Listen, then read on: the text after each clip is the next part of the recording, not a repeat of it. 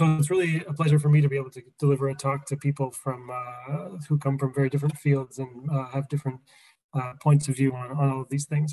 The topic of my presentation today has to do with values. I myself am an ecologist, a biological scientist, and with values at the core of what I want to talk about today, I figured it would be a good idea to start just by declaring some of my own, because one of the themes is that our values can influence the science that we do.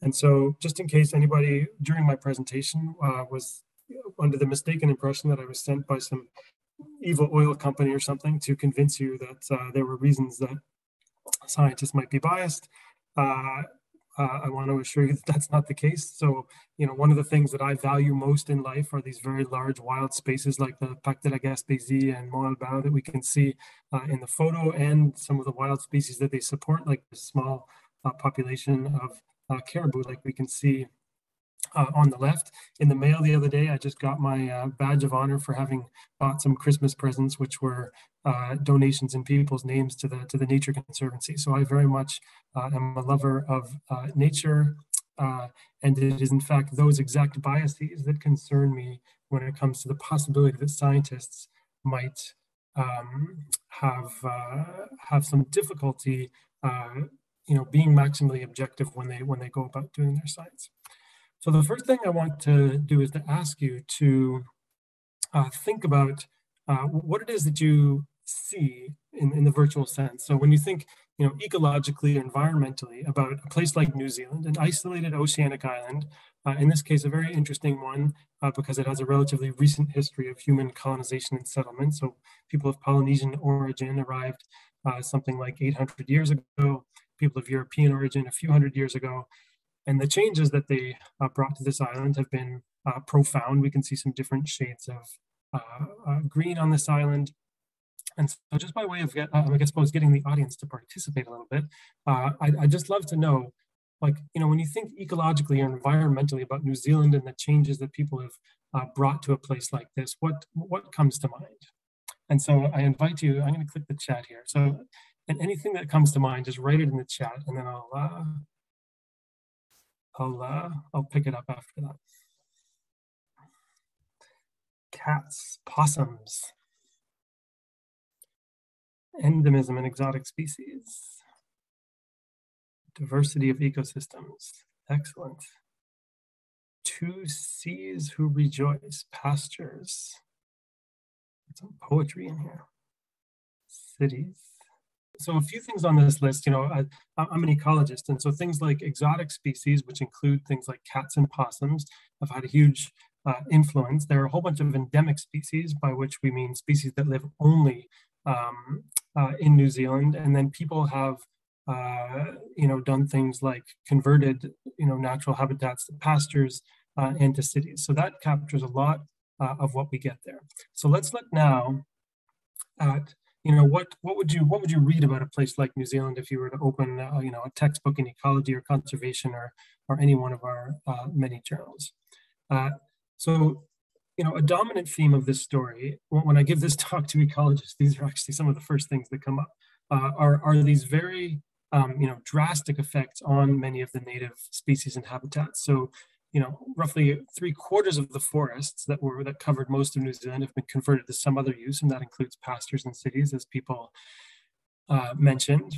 Of the endemic birds that live there, many of them were flightless and completely defenseless against some of the predators that were introduced, and roughly half of them have gone extinct. And then there's been this massive influx of non-native species like the possums that somebody mentioned. If you go to New Zealand, you can buy mittens and hats made of possum, and you're made to feel like you're doing your patriotic duty by buying them. So these things are all true, and we can put them under the heading of biodiversity is in trouble. But there's some other things that are equally true when we think about biodiversity. So the number of plant species in New Zealand has roughly doubled since the time that people arrived. So there was something like 2,000 native species. A very small number of them have gone extinct, and roughly 2,000 species from elsewhere in the world have now naturalized in New Zealand. So there's twice as many species of plants there. despite all those extinctions of birds, there's in fact about the same number of bird species as there ever were, because for each one that was driven extinct, there's another one that's been introduced and naturalized from elsewhere. And where there used to be no native land mammals at all, there are now dozens of them. And so all of those factors tell you that either biodiversity is increasing in some sense, or even stable.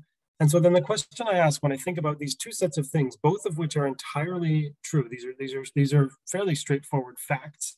The question then is, in a field like conservation and ecology, the one that I'm in, why is the narrative that we hear about New Zealand 99% about biodiversity decline? Part of the reason that you might hear is that, all of this conversion of habitat and loss of native species is somehow going to compromise the ability of humans to support themselves. But it's, to me, most definitely an open question as to whether or not these changes have made New Zealand either more or less able to support human livelihoods. In many, many respects, we would have to say that, in fact, the current ecological configuration of New Zealand is much better suited to supporting human livelihoods than it might have been before there were agricultural fields where people were growing food, for example. So the point of telling you all these stories is just to say that, faced with a large number of facts about ecological change, we tend to tell very particular stories about those types of changes. So what do I mean when we talk about values? The people in this audience probably know far more about this topic than I do, so I'll just essentially give you my understanding and sort of the basis for the rest of what I'll talk about. So on one hand, we have what people call epistemic values relating to the production of knowledge. And so if you're doing science like I am, almost all of us doing science sort of by definition have to share certain values, like it is good to try to be objective and accurate and so on. And on the other hand, we have what people call contextual values. So these are individual preferences with respect to moral or political or cultural questions. And we're all very familiar with the fact that there's a great diversity among people in which types of contextual values they put more weight on. And so one of my questions is whether or not these can come into conflict. Can certain contextual values that we have influence our ability to achieve some of these epistemic values as scientists? So as I said, I'm an ecologist, conservation biologist, evolutionary biologist, various titles I might use.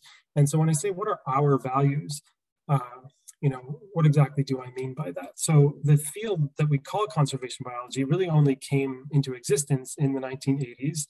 And a very well-known paper that sort of declared the emergence of this new field was written by Michael Soule. And he laid out some postulates of conservation biology. And some of them he explicitly called normative postulates, so having to do with values.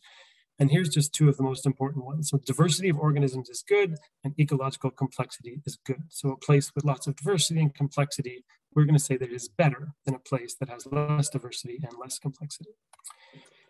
In a more recent book by Jonathan Newman and colleagues called Defending Biodiversity, they paint a picture of what a great many ecologists or environmental scientists prefer when it comes to the way that nature ought to look.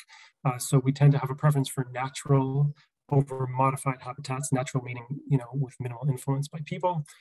We prefer the native species over those that were introduced directly or indirectly by people to a new continent. And we prefer this historical state of certain communities or ecosystems versus their current versions that people have modified. So if we put all that together, we can say that generally speaking, this group of people to which I belong, we strongly prefer diverse, complex communities of native species that form ecosystems looking as much like they did historically as possible. And an additional thing that we can add to our list of values here is that there's this core premise of this field of research that justifies our existence, and that is that biodiversity is in serious trouble. This is one of the reasons that this story I showed about New Zealand is emphasizes in particular the loss side of that equation. Okay, so how does this manifest in how individual scientists go about doing their science? So here's one example. This is me as I was in my undergraduate career in the early 90s.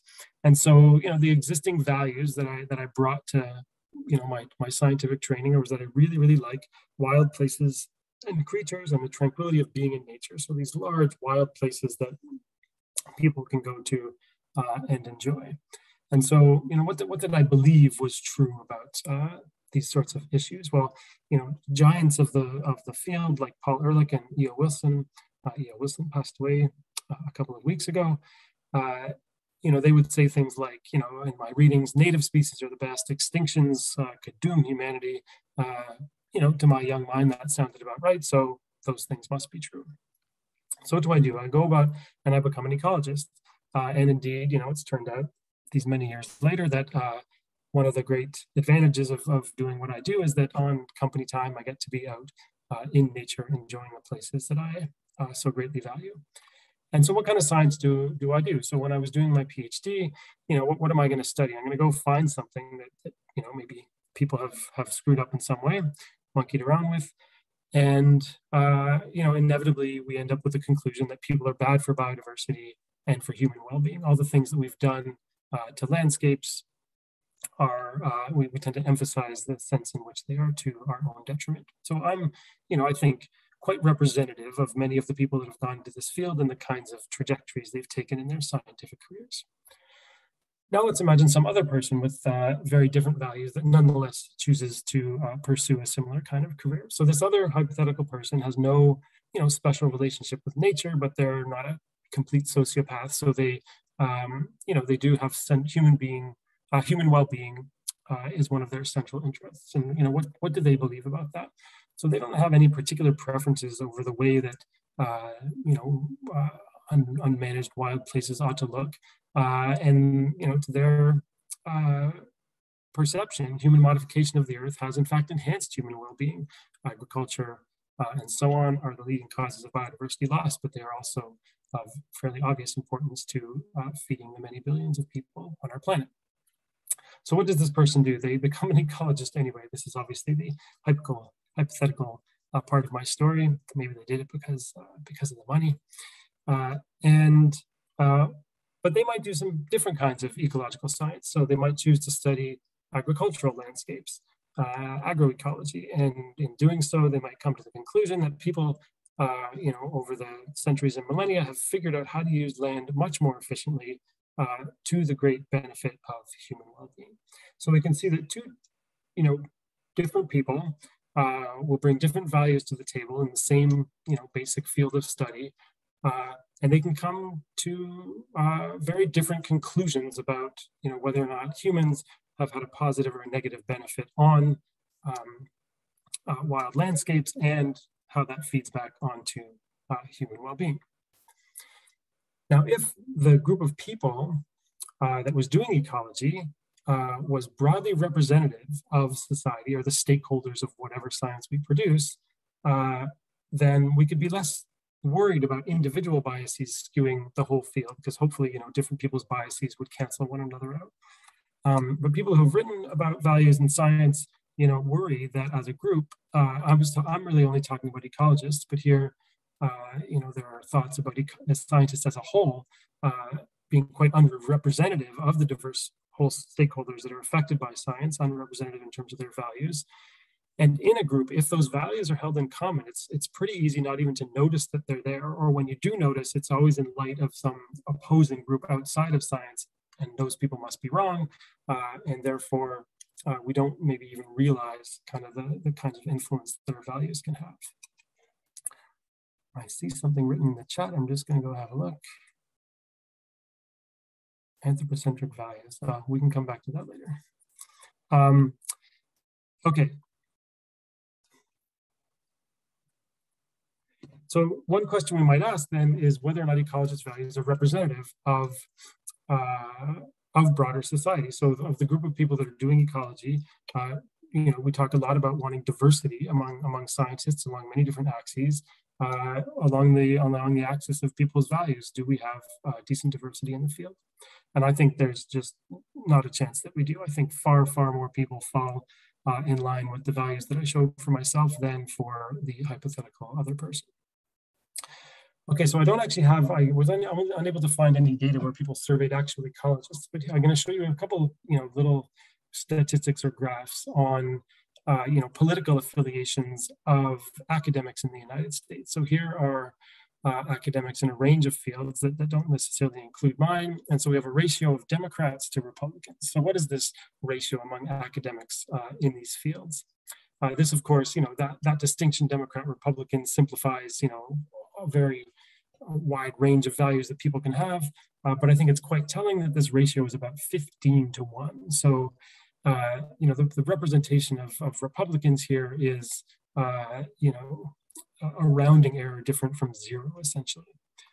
In a different study where they surveyed, almost 500 sociologists in the United States and asked them, to put themselves in one of these, political categories. We can argue about, where they all belong. But, again, something, not far from zero is the proportion of people that are somewhere right of what we would call moderate on the political spectrum. So I think that people with certain values are overrepresented and other values severely underrepresented in academia. And I think it's highly reasonable to think that ecologists fall along similar lines. So what are the, let's go into a little bit more detail on what I actually did in terms of research and how some of these values, which I may not have even recognized at the time, may have influenced what I did. So when I went and I did my PhD, it was in central New York State, where the history of forest cover and land use is quite similar to what we would find elsewhere in broad swath of areas in eastern North America. So prior to the arrival of people of European origin in the 18th century, essentially the entire landscape was forest. There were most certainly native peoples using portions of the land for agriculture, but not nearly to the same extent as was the case, 50 or 100 years after the arrival of Europeans. And so today, a relatively small proportion of the landscape is still forested, and the rest of it is used for some other anthropogenic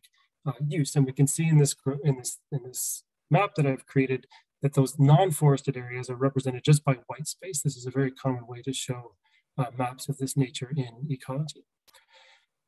And this was exciting to me because it fell in line with what is one of the most influential ideas in ecology, this theory of island biogeography. So it was based on oceanic islands, and the idea is that very small islands will tend to have elevated extinction rates. Islands that are very distant from any other islands or from some sort of mainland will have few species arriving over time, and therefore they'll be relatively impoverished in terms of their biotas. And the idea is that we are actually creating archipelagos of little bits of habitat by converting our natural habitats to things like agriculture, which we can see in this series of diagrams on the right, which look a lot like what I showed for central New York State. And again, what's separating those little patches of habitat, as we call them, is just white space. And so to an ecologist, what do we, what is that white space exactly? So I might go and do a study just in those remaining forest fragments, but what's happening in that white space? And so really, we most often just consider it, it's just non-habitat. Whatever's there, it's not, native habitat. And we just talk about it having been destroyed. Whatever was there has been destroyed, and now it's just white. Or maybe we call it a matrix. So it's whatever is separating these natural bits of habitat. And it really mostly just presents a challenge to organisms that are, maybe trying to get between these different patches of forest to fulfill their needs. But in the real world, what is actually in that white space? So hold on to your chairs. You're going to see a little animation here that reveals what's actually underneath this map. So there's what things actually look like from the air. We can see those dark areas, which are patches of forest. This looks like any number of areas in southern Quebec as well. But it's clearly not just empty space, like water in the ocean between these patches of habitat. So we've got pastures, crop fields, roads, ditches, yards, abandoned fields, and those other habitats are home to a great number of species that are not found in the forest. And so the diversity across this landscape is almost certainly higher than it would be if it were made up of entirely one type of habitat. One example of a type of species that thrives in those open habitats, or certain kinds of open habitats, is this bobolink. And in areas of New England where most of the landscape is actually coming back to forest, they're trying to keep parts of it open via people's interventions in order to maintain some habitat for these birds that are essentially dependent on the anthropogenic habitats. Here's just a little data to support what I was saying about landscape scale diversity. This set of authors divided Southern Ontario into a great number of landscapes. They were, I don't know, 100 square kilometers or something, and then they counted up the number of bird species in each of them. And as we go from left to right in this graph, maybe I'll get my pointer going here. We can see that, in a landscape like the one on the right, where maybe there's, we'd say it's like 30 or 40% natural area, the forests, there's actually more species of birds supported in a landscape like that than there would be if the entire landscape were entirely natural area like forest. So we get a maximum diversity where we have a mixture of land uses, not where it's entirely either forested or entirely anthropogenic. And so when I go about doing a study, as I did as a PhD student, of how the history of land use in a place like this influences plant diversity, I make certain decisions, like simply not counting species that don't live primarily in the forested habitats. So there's any number of plants that really grow only outside of the forested habitats, or I should say primarily outside of the forest habitats. Sometimes they show up in the forests, but I'm simply not going to count them when I encounter them, because I only want to count those that really depend on the forests. So things like the white trillium is something that I'll count. It is entirely dependent on the deep shade of these forests. And things like goldenrod, which is also a native species, which thrives out in the open and does sometimes show up in these forest patches, especially some of the younger forest patches. I'm simply not going to count it when I come across it. And so the group of species I'm going to study, I'm going to call them forest herbs, herbaceous plants that live in forests. One other sort of wrinkle to mention when it came to studying this landscape is that there are quite a number of areas that in fact were first converted to agriculture and then were abandoned and allowed to return to forest. So the light green patches of forest in this diagram are what we call recent forests. So they've grown up on abandoned agricultural land. Some of them might be as much as 100 or 150 years old, but we know that there was a history of agriculture there. The dark ones are what we call ancient forests. So they've always been forests throughout the period since European settlement. And so I did a survey of the plant diversity in a bunch of forest patches of this nature. So one of the first results was that there was clearly a lower diversity of this group of plants I call forest herbs in the recent than in the ancient forest. So even if we allow a forest to grow back on an abandoned agricultural field for up to 100 years, it still has lower plant diversity for this group of plants, the forest herbs, than in these old forests. So this tells us, maybe we need to protect those older forests. But had I actually counted all the plants, so overall plant diversity, not just the selected group, I might have seen precisely the reverse. Some of these younger forests have both representatives of the deep shaded forest and some disturbance adapted plants that need a bit more light, let's say. And so in fact, plant diversity overall might show the opposite pattern. This symbol beta is what ecologists use to quantify how different two patches of habitat are, or how different two areas are in terms of the species that are there. So two places that have exactly the same species in them would have a very low beta diversity. They're very similar. Two areas that have completely different species in them would have a very high beta diversity. And so what I found was that these young forests, the recent forests, had lower beta diversity, which means they're more similar to one another, which gets people worried because it means that the whole landscape is getting more homogeneous maybe. So that was my conclusion. But if I actually think about the entire landscape and not just these contrasts between pairs of the young forests, in fact, the old and the young forests are quite different from one another. And so across this entire landscape, I would guess that in fact, overall beta diversity might actually be higher in the contemporary landscape than it was before. So here's just two examples of results where simply by treating that white space and the species that live in them as basically non-existent, I can generate one set of results when had I just counted everything, all the plants that were there, I might have found something very different. And so when you show these results to other ecologists and you show them the results on the left, they say, yes, of course, people are bad for biodiversity, they homogenize things, we know that. Thank you for your results, we'll add them to our list of reasons to act. And then you show them results, because there are results in literature showing exactly the opposite. When you look at a full set of plants, the initial reaction is, yeah, but they don't really want this to be true, or they don't want you to say it because it's going to give the people the impression that maybe humans aren't so bad after all, although these things can be equally true and important to know about this landscape as the ones on the left. And so, the question is, am I alone in having made certain decisions, probably based on values in the field that kind of pushed me towards finding one set of results? And I think the answer is almost certainly no. So here's a paper published in Nature a few years ago, in which the title basically tells you what they found. So anthropogenic disturbance in tropical forests can double biodiversity loss from deforestation. So deforestation is, the removal of forests, and it caused a certain degree of biodiversity loss. And then the disturbance within those remaining forest patches, caused just as much loss of biodiversity as did the loss of forest to begin with. And so then the question is, does this paper demonstrate that disturbance causes biodiversity loss? I think most people take the word biodiversity to mean the diversity of life in these forests, not the diversity of selected species there. And the authors of this paper, their methods were very clear. They didn't hide anything, but in their analysis, they restricted the analysis only to the forest species, just as I'd done.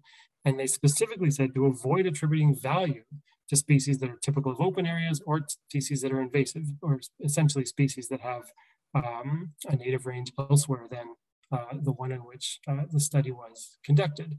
And so really what this study found was that anthropogenic disturbance altered which species succeed in this forest, not the overall biodiversity of these forests. And I think that's an important distinction. How common is this kind of thing? So I want to show you this one case study where there was actually a more direct look across many studies at the role that people's values might play in how they emphasize or interpret their own results that they find.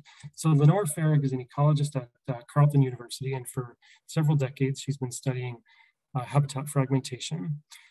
And it's important to note that when we say habitat fragmentation, it's important to distinguish it from habitat loss. So if I get rid of half the forest in a landscape, that's not what we call fragmentation, that's called loss. Fragmentation is the degree to which those forests that are remaining are in lots of little pieces, which would be high fragmentation, or clustered into a few large patches of forest, which would be less fragmentation.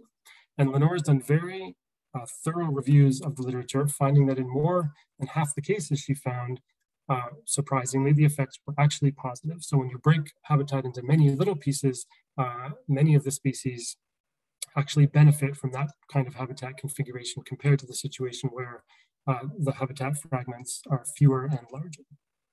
But that result isn't really what I want to get into. I want to show you what she discovered when she looked at how people described results in different papers. So I'm going to show you a bar chart in which we're going to compare how the authors of given scientific papers describe the results in their abstract versus what the actual results show. So if you look at the tables and the figures of a scientific paper, she found some studies where there were only negative effects of fragmentation. So whatever responses they measured, they were always negatively affected by fragmentation. Some studies only found positive effects, and then some studies found a mix of negative and positive. And so here we can see that when only negative effects of fragmentation were found in the actual data, the very large majority of authors in their abstracts described those results faithfully. So something like 80% of the authors said in the abstract that indeed the effects of fragmentation were negative. In the other cases, they simply didn't say anything about it, or they said effects were neutral or mixed. So this is an accurate reflection of the results in what the scientists decided to write about those results.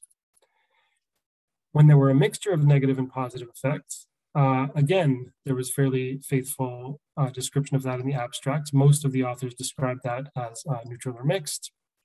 But when there were only positive effects, not even half of the authors actually describe the results that way. They either ignored them or they called them neutral or mixed. Some even spun it as some sort of a negative. And so I think this is fairly clear evidence, or at least very difficult to interpret in any way other than the fact that we are quite hesitant to, for example, describe positive effects of habitat fragmentation when we are supposed to be finding negative effects according to the conventional wisdom. So I think this is fairly clear case in which people's values have come into the way that they interpret their own science. So we don't want to necessarily get overly pessimistic. So maybe the biases are small and they're subtle, and science is supposed to be self-correcting, so maybe we don't really have to worry about it.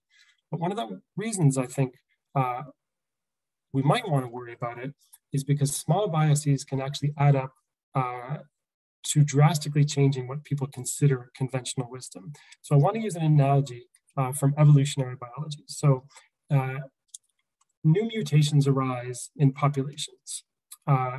So there's a very large population of people in the photo behind the text here.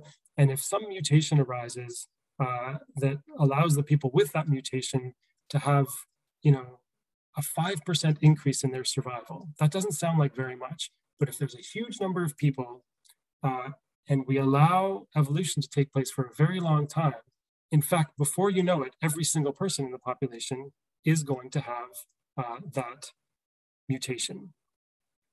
So if we have a large population, weak selection favoring a certain variant, over many generations, we have what we call fixation of the favored variant. So Omicron currently essentially displaced the Delta variant of COVID. I wouldn't necessarily say that was weak selection, but you get my point. So I think in the context of science and biases, I think if most of the people in a discipline have a weak tendency to only report or emphasize certain kinds of results, and that happens among many people over a long time, you can actually end up with these components of what we call conventional wisdom that might in fact deviate substantially from the empirical facts. And so this would be an example of what we might call cultural evolution of scientific conventional wisdom. Okay, so I can't actually see the top of my screen. 1 second. I don't remember what it says up there. Okay, so one situation in which almost everybody agrees that values can be problematic when doing science is when we're talking about companies that are trying to sell something. So if we think of pharmaceutical companies, we might say they have values, what they want to do is make a ton of money, and they would really like to show that their drugs are safe because otherwise people aren't going to buy them. And then sometimes those same companies will do internal research asking questions like, will this drug help a lot of people, and are the drugs safe? And I think most people see the situation and they say, well, I don't trust these people to do, unbiased science. And indeed, there is very good evidence if you read books like this one, Merchants of Doubt, indicating that in fact, the scientists involved in asking some of these questions have biases that push them very far in certain directions. So I think most people would agree that there's a problem here. Now, what about when we talk about conservation organizations, many of which do or interpret research themselves? And so these are ecological conservation organizations. And as I said, we bring to the table values such as diversity is good. And then we go about and we ask questions such as, does biodiversity have instrumental value? Like, does it bring value to people? So we're essentially asking the question that we've already decided on an answer for. We have a preference for natural places, and then we ask questions about whether or not human disturbance causes biodiversity to decline. We have a preference for native over introduced species, and then we ask whether or not introduced species have negative impacts. And one of the main reasons we justify our own science is that all of these things that we value are in serious trouble, and then we ask questions about whether or not things that we value tend to be in trouble. And I think, I'm certainly not saying that, all the science anybody does on these questions can't be trusted, but that we certainly need to reflect on the degree to which our interpretation of the results, which can be highly variable from study to study and across different taxa and places, whether or not we should pay maybe closer attention to how our values are filtering what it is that we say about those results. So on one hand, we might look at this contrast and say, well, we still have the moral high ground because we're interested in protecting nature, whereas these companies at the bottom are simply greedy. But if we sort of just think more specifically about the question of whether or not science can be biased by the values that we bring to the table, I'm not a sociologist, but I've done a decent bit of reading, and it sure seems like values and group belonging can be a very strong motivator of people's reasoning, and just as strongly as greed. And so I think there might be more similarities here than we like to think. And there might even be overlap. So here's an email I got from the World Wildlife Fund because I've been donating money to them to help protect wildlife. And in that email, it says, they use this scientific result about, different kinds of vertebrates, mammals, birds, amphibians, for which they've calculated something called the Living Planet Index, which is said to have declined by 68% in, less than 50 years, which is a catastrophe. And because that's true, I should click this button and donate, which in fact I have done. But as a scientist, I actually, have read the papers that sort of dig into statistics like that and say, well, what do they actually mean? And so here's a study from just a couple of years ago in which, the authors sort of tried to take apart, where does this 68% decline statistic come from? And indeed, they found that it's less than 3% of the populations that went into this database that are driving that decline. If you get rid of those 3% sort of extreme values, and then you take all of the rest of the data, in fact, the trend switches to a positive trend instead of a negative one. So they found clusters of extreme decline, some clusters of extreme increase, and then across the middle, almost 99% of populations, there was actually no trend. And so here we have, a convergence of science being used for conservation purposes and to generate money for conservation purposes.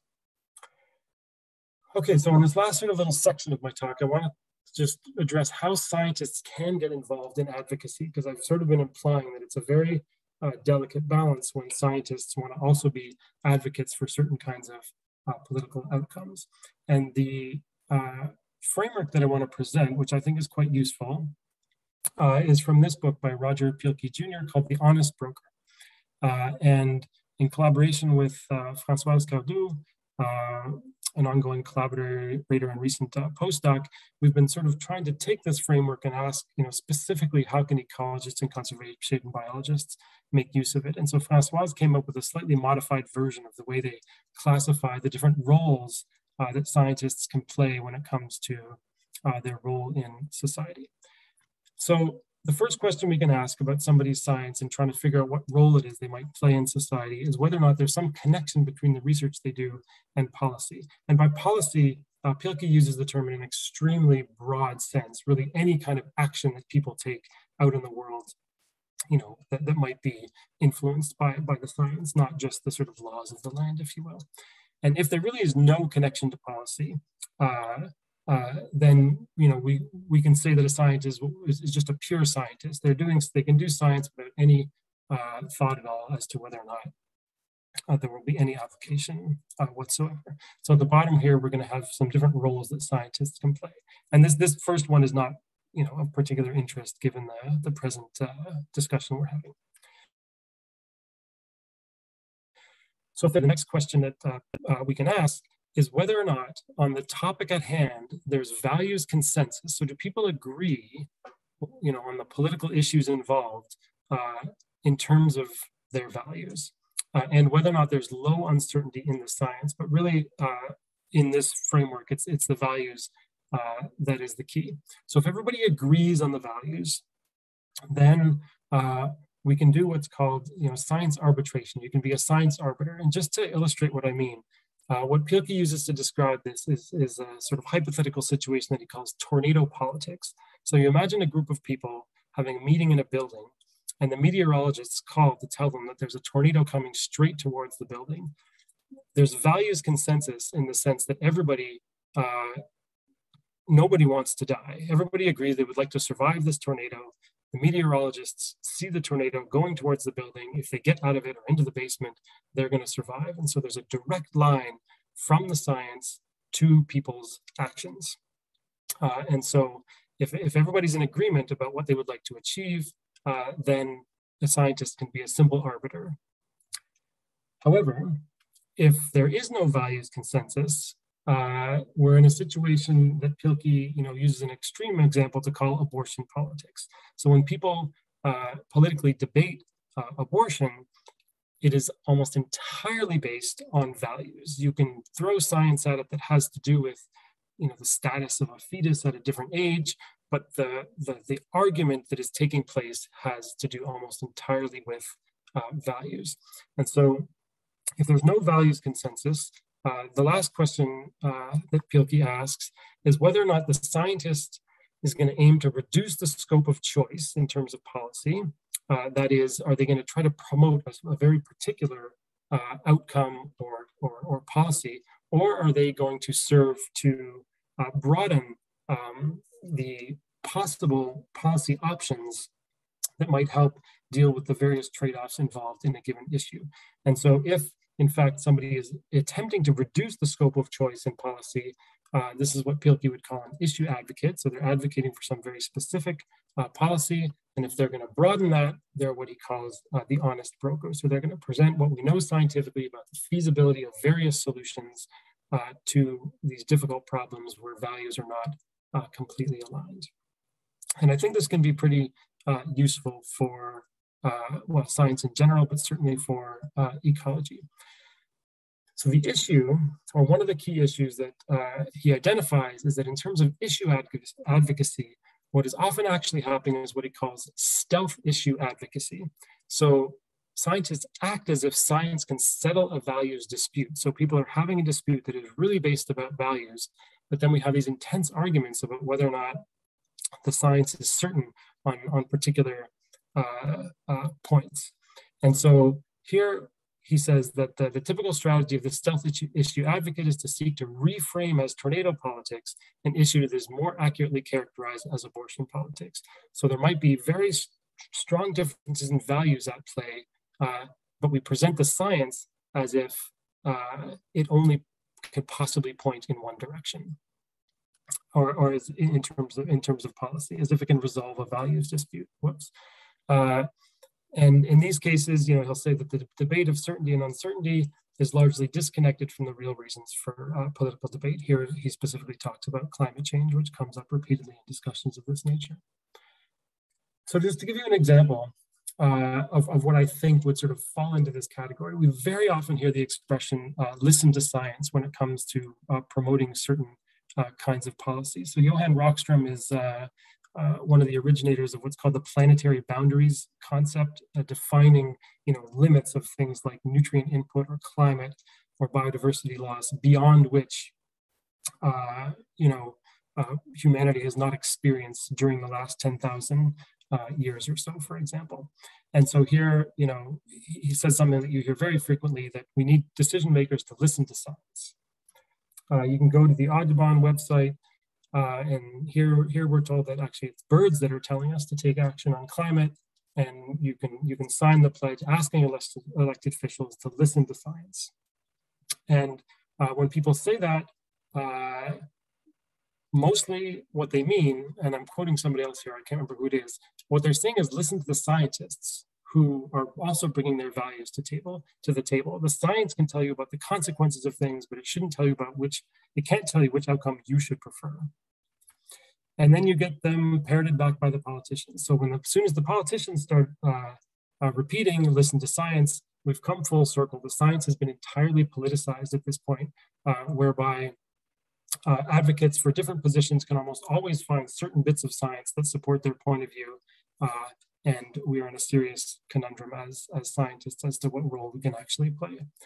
And so, according to Pilkey, stealth issue advocacy poses a real threat to the scientific enterprise. The next quote is fairly long. I just couldn't figure out how to make it much shorter. So we'll just read it because I think it, captures one of the key issues here. So if the public or policymakers begin to believe that scientific findings are simply an extension of a scientist's political beliefs, two things will happen. The scientific information will play an increasingly diminishing role in policymaking, and it's going to play a correspondingly larger role in the marketing of particular political agendas. And this is, as a scientist, what I fear might happen or might be happening. So what do ecologists and conservation biologists actually do? So people legitimately play all of these roles. The pure scientist role, I would say, is fairly rare if we think of policy in the very sort of broad sense of doing of any kind of human action out in the world, or at least it's not terribly applicable to our current discussion. I think there are many situations in being a science arbiter is entirely possible, especially when we're talking about management, which we might think of as a very specific kind of policy. So inside a national park where they have specific predefined goals about what they are trying to achieve with management, science can be arbiters in determining what kinds of techniques might be used to achieve those goals. If a particular policy has predefined goals and the question is how to achieve it, then I think we can most definitely be science arbiters.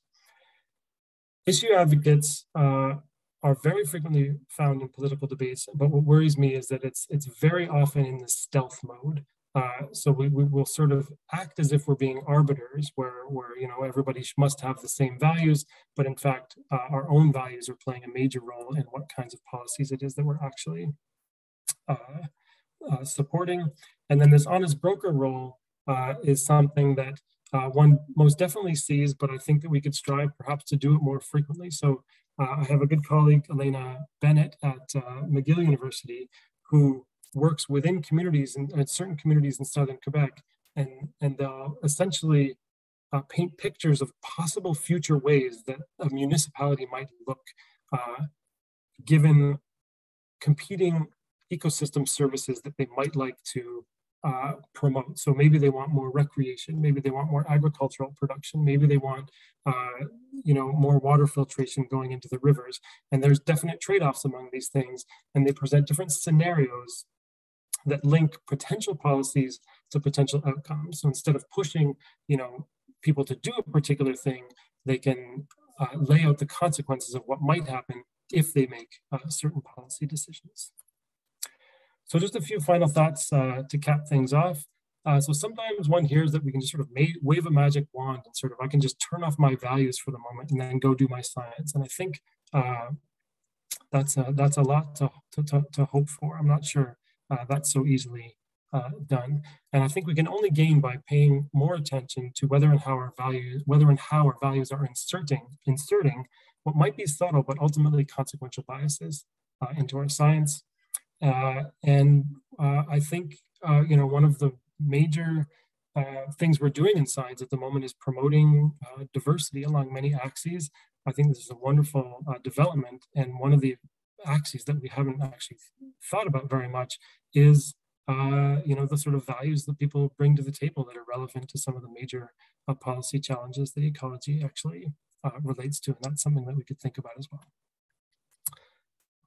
With that, I thank you very much.